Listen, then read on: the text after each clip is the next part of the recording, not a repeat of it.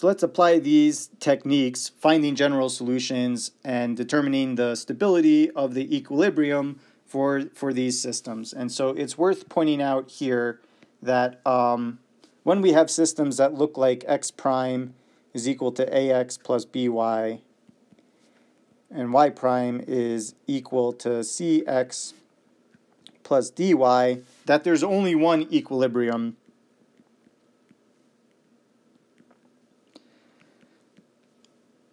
And it's going to be the origin.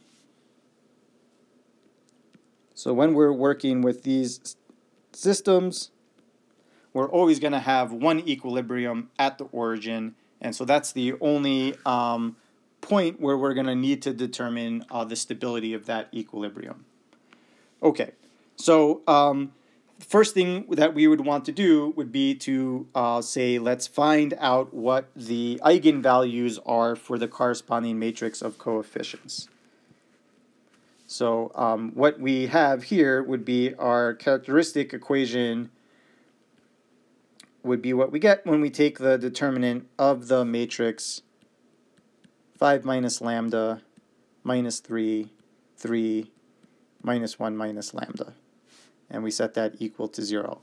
So skipping some of those details, let me just say that that characteristic equation, when you simplify that, would look like lambda squared minus 4 lambda plus 4, which in other words is lambda minus 2 squared. So here we have one repeated real root.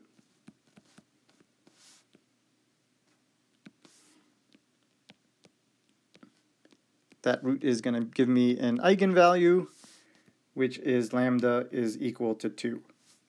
So since this is bigger than 0, and that's my only eigenvalue, we can see that this is going to be an unstable source. And so if that's all I was asked to do, determine whether the origin is stable or not, all we need to do is find the eigenvalue, and then based on what we determined in the previous slide about that eigenvalue, what is that going to tell me about the stability of the solution?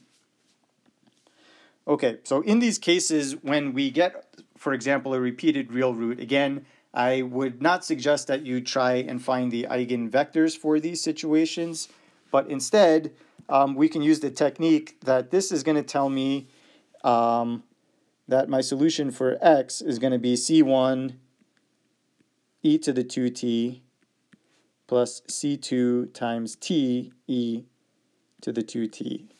And I know that y should look similar.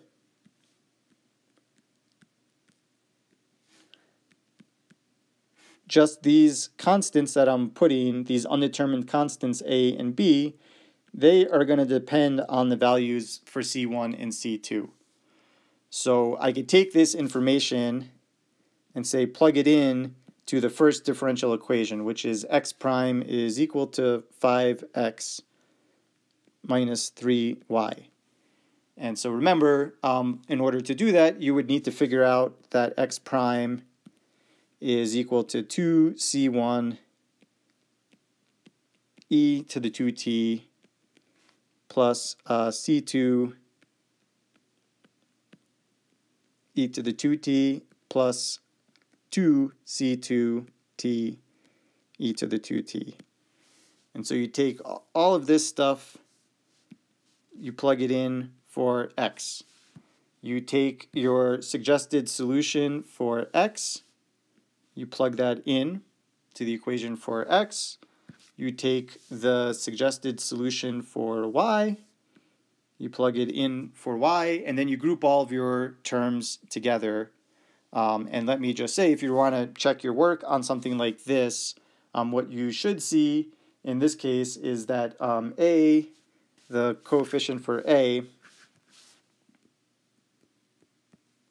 is equal to c1 minus 1/3 c2, and b is equal to c2.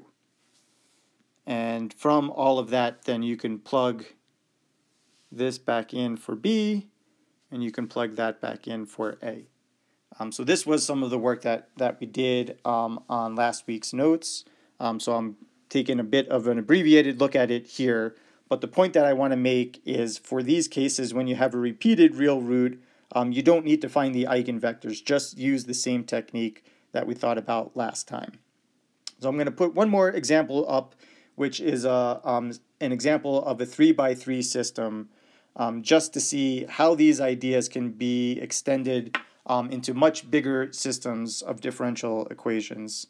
So if you've had some linear algebra, in particular you've worked with matrices larger than 2 by 2, go ahead, jump into the next example. If you have not looked at 3 by 3 matrices before, then don't worry, it's not required. You can just stop here.